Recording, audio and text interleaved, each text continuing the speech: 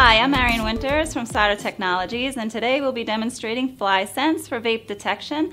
I will be showing you how our vape detector will pick up on a vape, but it will not pick up on other things used in the restroom, such as aerosol sprays and body sprays. So let's get started. So first we're going to demonstrate the air freshener and how I will spray it at the device, but it will not send an alert. Secondly, we have this body spray that I will also be testing and show you how I will spray it at the device, but you will not receive an alert. Next, I'll be demonstrating a vape with our vape simulator.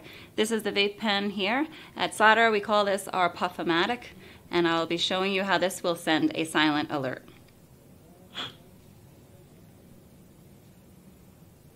So I hope I was able to shed some light on how our vape detectors will pick up a vape, but not other things that are being used in the restroom. Thank you for watching.